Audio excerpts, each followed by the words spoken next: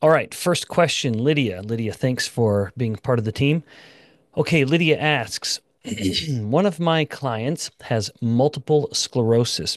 Is this impacted by insulin resistance? And can someone with MS improve their condition through improved metabolic health?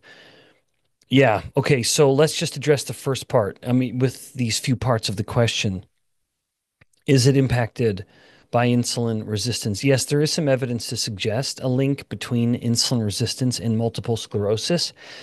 And that's at least partly linked through the inflammation, where insulin resistance and inflammation are so tied. And inflammation is, of course, a function of an immune process. So all of that does suggest a bit of a messy mesh of variables here.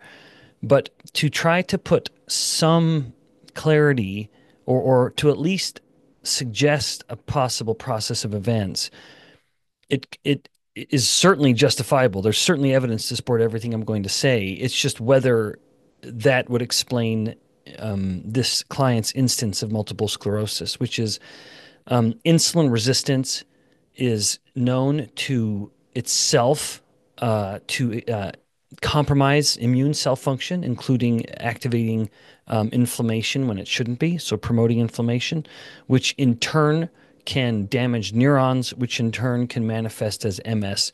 Every part of what I just said is supported.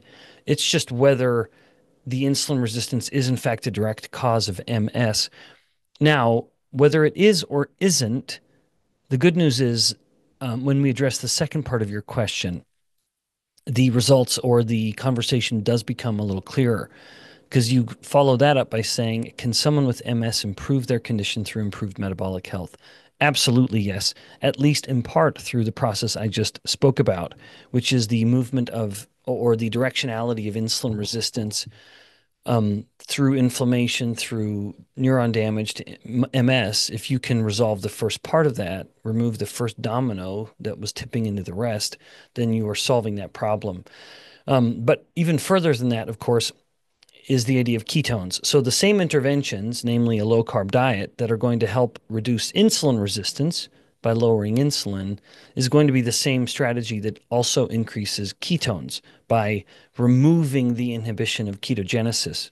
That's a way of saying with insulin stepping back, ketogenesis can ramp up.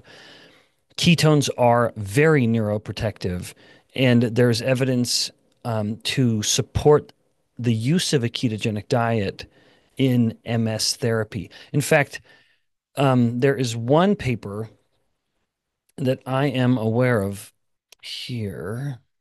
One sec. Anyway, I'm going to share this with you. It is, I want to be able to share. I actually had an old article on this topic and that I'd seen years ago. So here's an article that was published in a British medical journal, offset called the Journal of Neurology, Neurosurgery, and Psychiatry. But they had this various phases of a ketogenic diet study they did, and they found that in a population of people with MS, they their symptoms got a lot better. So direct evidence. I years ago I'd seen a study that suggested that with greater cholesterol consumption, like that alone, just encouraging cholesterol was sufficient to actually improve MS. That I found interesting, simply because neurons rely heavily on cholesterol. Let me just for kicks, and let me give me just a second. I'm going to see if I can find that on Google Scholar. Okay, yeah. So anyway, to wrap this one up, Lydia, awesome question. I hope this information is helpful. But yes, here's another study. Jack will share it. It is once again showing the use of a ketogenic diet, and in this case, they noted specifically um, very specific symptoms like the prickling sensation, the pain, the balance issues.